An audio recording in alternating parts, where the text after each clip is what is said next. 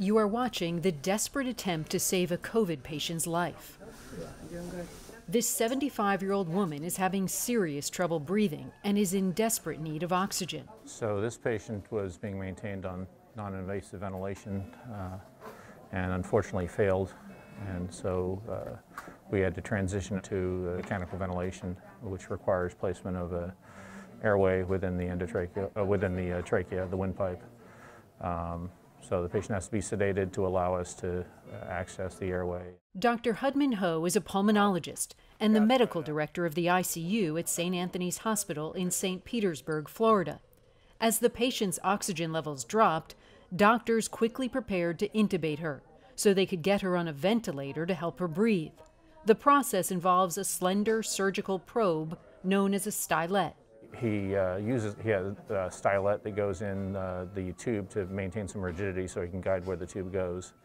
And he uses a laryngoscope blade to lift the tongue out of the way so he can visualize it. And it's actually a fiber optic visualization. There's a little camera at the end of the laryngoscope blade so he can visualize the airway and guide the tube into place. It has to be precise, yet time is of the essence. Lives are on the line. They got it. Intubating. She's coming back up. Wow, her heart rate stayed rock solid there. For this patient, a second chance. Later, we learned she had received her first dose of the vaccine, but got COVID while waiting for her second shot. Still, most patients here are unvaccinated. Across the Baycare hospital system, which includes St. Anthony's, hospitalizations have increased tenfold since the beginning of July, and about 85% of the ICU patients are unvaccinated. Do they express regret that they're not vaccinated? We have had patients that come and request, can I get a vaccine now?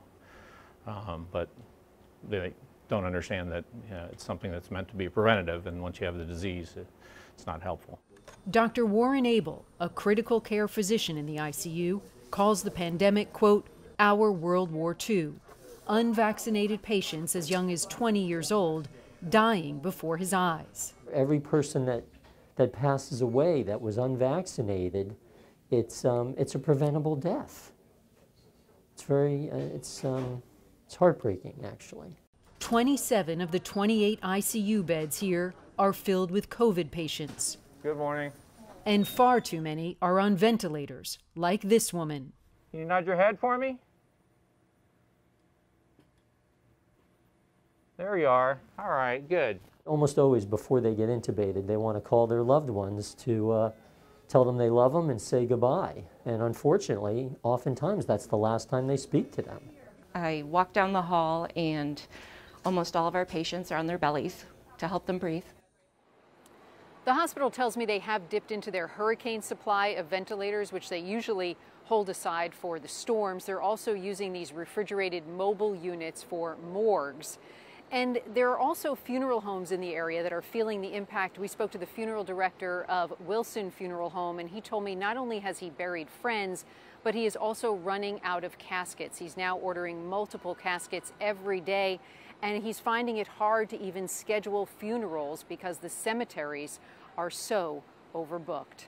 Randy Kay, CNN, Tampa.